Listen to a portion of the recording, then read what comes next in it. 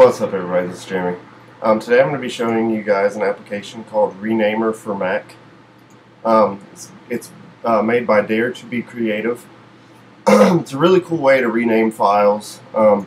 This is especially useful if you have a camera that imports all of your files with like the same image name every time you upload, and it just adds a number to the end. This is a cool way to do it, to where like you can change it to like Halloween space whatever, and then add numbers and stuff like that. Which is my main reason for wanting this application, is mostly for uploading images from your camera and stuff like that. But it can rename any kind of files as far as I know. I'll go ahead and show you up here in the menu bar first real quick. About Renamer4Mac. Then you got your preferences. You can buy, and then here's where you will enter your information once you buy. You can have it checked for updates, which I have the newest one. Go into the preferences really quick. You can have a log file. You can have a Finder plugin. You can have it installed just for you or for all users, and you can uninstall here, and it'll automatically restart the Finder afterwards. Then you have your general preferences here. You can ask before renaming files just to make sure that you are getting it named exactly what you want. You can have it automatically check for updates. I'm guessing this is when you first open the application, which I do for all applications. You can empty the file list before adding new files, which would be right down here, which is where all your files are going to be located once you add them here. Then you've got your path and your renaming, the different ways that you can rename. We go up into the file menu, and you've got empty list or add and remove files. Your basic edit, view, you can view the different columns. You can hide the toolbar, which is this up here at the very top. But you can actually hide this by clicking up in the right hand corner as well. And you have customized toolbar where you can put whatever buttons you want in there.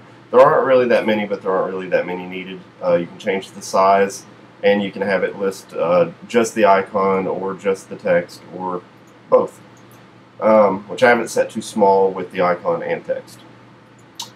Then your basic window, and then you've got help, the help file, and the license agreement. So I've got some files over here, which I'll show you guys in the preview real quick. These are just Call of Duty scores that I've taken pictures of with my phone. So I'm going to drag these over into here. You can do it that way, where you can click the add button and actually go in and add them however you want to do that. You can actually have it search for and replace. So where the files are all photo, photo 1, photo 2, you can go in, just type photo, and it'll actually replace that with Call of Duty 4. And then it's got the numbers at the end, so you can actually space that, and then it'll actually put a space between the Call of Duty and the numbers. You can have it do the name only, the name and extension, or the extension only, and you can make it case sensitive, stuff like that. You can insert and overwrite with the different text. You can move from position right or left, however many positions you want. You can remove, so if you say remove 1 from left, it'll actually remove the P from photo. You can change that to 2, and it deletes the first 2, however you want to do that. This is more of what I use right here, is with the numbering.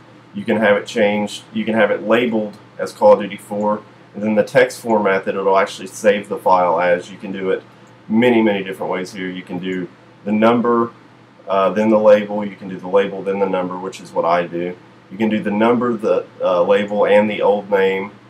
The label, and the number, which I do, like I said, the label, then the number. And you can start at whatever number you want, and you can continue numbering.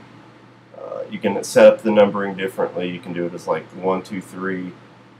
You can start it down as 0, 1, 0, 2, 0, 0, 1, 0, 0. You can do letters. You can do all kinds of different things here, but I tend to go with the 4 numbers, starting with all zeros and then 1. You can convert the cases. You can convert it to uppercase, you can convert it to lowercase, you can capitalize the first letter. You can do this with the name only, the name and the extension, or you can do just the extension. Say you want to make it all uppercase for the extension. However you want to do that. So it's a really useful application. It's really easy to use. If you have a lot of pictures or any kind of files that you need to rename, this is a much quicker, easier way to do that than to go through and actually have to go in and rename each one of those individually. It's really easy, simple to use. Like I said, 3 pictures took probably a half second just now to rename. So it's very useful application. The pricing on it, I always forget to check this right before I do my videos. I always have it in my head, and then I go to do the videos and I've already forgotten the price. But I will post that in the description so you guys know that in advance. But I would definitely recommend this to anybody that has a lot of files that they need renamed, because it's very easy to use, very simple, and there's a lot of little options to where you can make it exactly how you want. So definitely try this out and let me know what you guys think. Thanks.